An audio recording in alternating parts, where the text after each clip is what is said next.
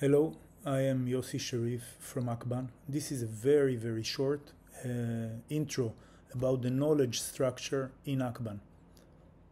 About 4 to 5 minutes. So the first thing, we walk 3 paths together. The first one is obvious. It's ninjutsu. We have extensively documented and made available pro bono on our website a lot of ninjutsu syllabus from Bujinkan according to how we think it should be done.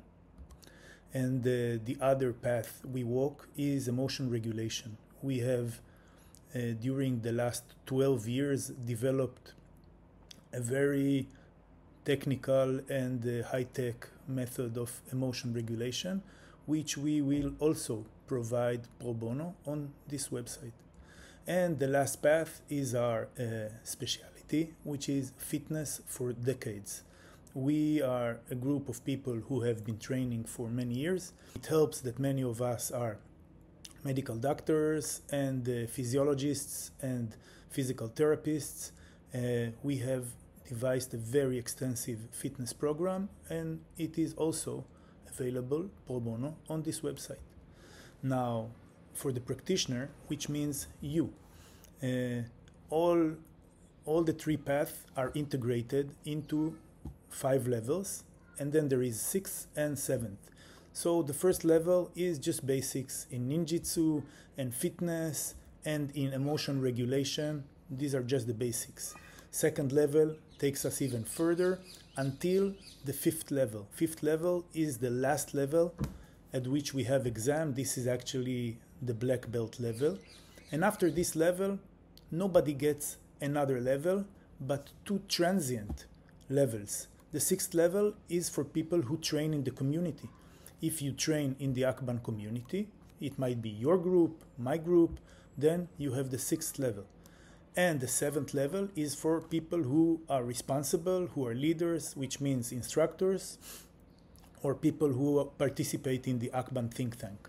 That means that eventually I will be no 7th level, but 5th level in AKBAN ninjutsu.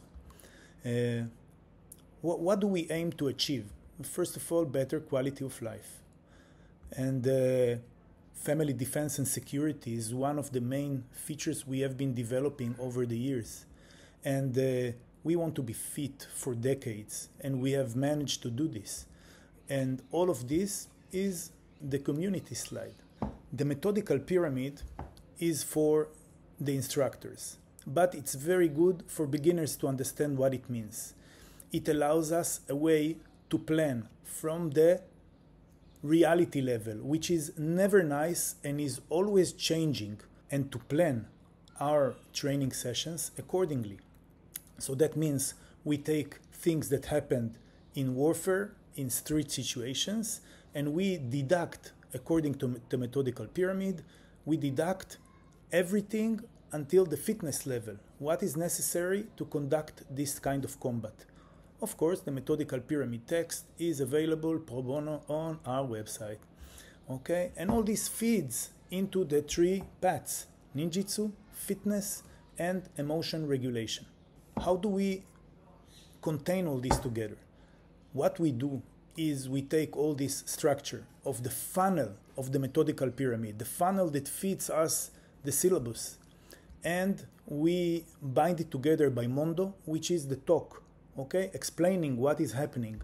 The subjects of the lessons are on this website, pro bono. Just search for Yossi Sharif quotes, and this is the Mondo that I've been doing in my groups since 1985. And apart from this, we have the ethical code. AKBAN has an ethical code which says that we are not only a martial art practice organization, but a humane organization. So everything we do is under this mantle of ethical code and the AKBAN razor. Go ahead, read about it if you're interested.